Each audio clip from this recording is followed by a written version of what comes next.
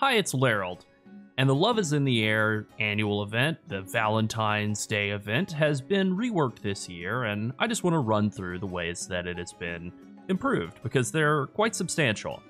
First off, if you log in Valdrakken, as we normally do, you'll find that in this sort of staging area over here on the right-hand side of the main, the main strip of Valdrakken, there are two NPCs that'll give you a quest, one for Horde and one for Alliance. Aurora Vabsley for Horde and Gabo Blinkwink for Alliance. Okay. And their quest is just very simple. Take the portal behind them, and boy, that's got some nice sparkly animations, some real great visuals there. So you take the portal to the Gala of Gifts, and you are landed either outside of Orgrimmar or Ironforge, I believe, in a sort of staging area, I guess technically like 50 feet above a staging area, where the new Valentine's Day, Love is in the Air quests and so on takes place. And what we have here really is we get a little breadcrumb that tells us to take a look around at all the new vendors and NPCs and kind of see all the stuff that there is to have, toys to buy, stuff to do. And we get breadcrumbed into a little quest line that you can do that culminates with doing the daily event, the Crown Chemical Company. This quest line starts with the quest, I Smell Trouble, and you help Odie and, what's this guy's name? Detective Snap Snagglebolt and his robot dog Odie. You help them go around and figure out what's going on with the Crown Chemical Company, and for each step along the way, you get a handful of love tokens, which you can use to buy the various toys and mounts and so on from the event. I think this quest line, doing it the very first time, not knowing exactly where to go the whole way, took maybe 15 minutes in total, and it threw, I think, over 100 love tokens at me, so it was definitely a good use of time. If you're a collector and you want to get everything, you can come out and do this quest line on a bunch of alts and get a bunch of tokens to grab all the stuff from this vendor right here. Lithian Morning Spear, who sells a Heartseeker Moth, a new pet, looks pretty nice. The Heartseeker Manta Ray, that is definitely something I'll be going after. Nice new mount, and several new toys, including the Eyes for You Only, which allows you to tune out new non-party members, and the Date Simulation Modulator, boy, they had fun with this, that allows you to only see people who are in your party and raid, and you're completely invisible to people outside your party and raid. Boy, that's, I'd love to have a real-world version of something like that. Alright, so now that I've gone around and done the Take a Look Around quest, where I take a look around and talk to everybody, I'm ready to pick up the two daily quests. And the first daily quest here is from Aurora. It's a Gateway to Scenic Feralas. It can be one of several different locations in the old world where you get sent out to do just some very simple, fun little quests, and then you get a handful of tokens. I think this is great. This is something that I think Blizzard has really needed to do in repurposing parts of the old world, because there is all of this giant World of Warcraft full of zones that are, you know, abandoned and empty, and yeah, why not give us something to do there, even if it's just a little bit of running around and handing people kegs of wine, for example.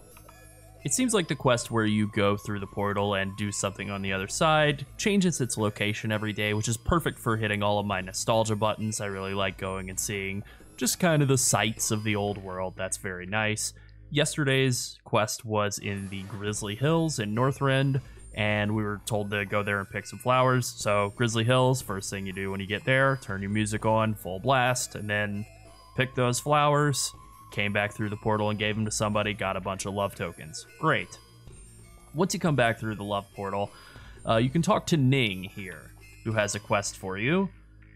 And the gift he's offering is Relaxation. Hey, we love it. So you get the option, at least yesterday we got the option, to choose between either taking a nap, eating candy, or going on vacation, which sounds pretty great. It seems like his quest has rotated again today to do something else that is nice and relaxing. So, great, I love it. This guy really speaks to me.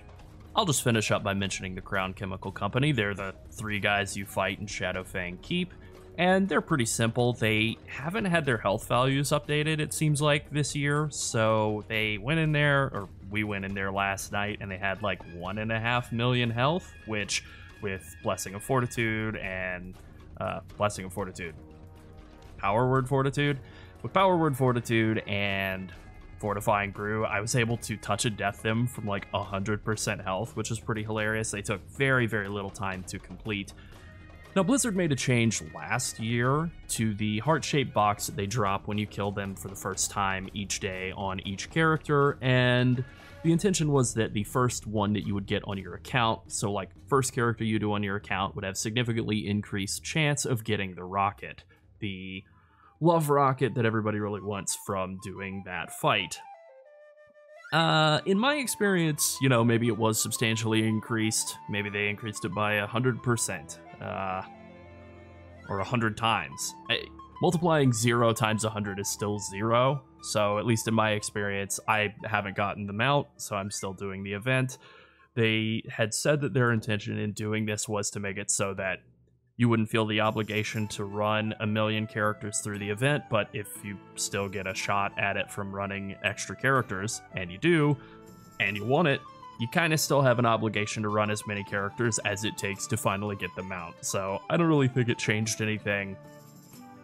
And it's still the same fight as ever, but it is literally the same fight as it was last year. They haven't updated the health at all, so at least it's over really, really quickly, and that's a silver lining.